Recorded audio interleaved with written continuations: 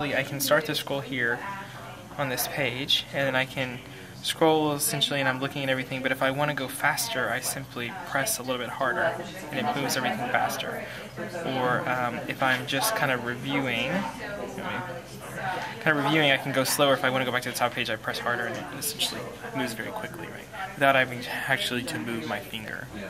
And one of the other cool things with it, simple but cool, is that like for file transfer or email transfer or something like that, I essentially, in the past, when you wanted to move an icon or something, you'd have to click the function with your finger and then at the same time move, right, engage the click.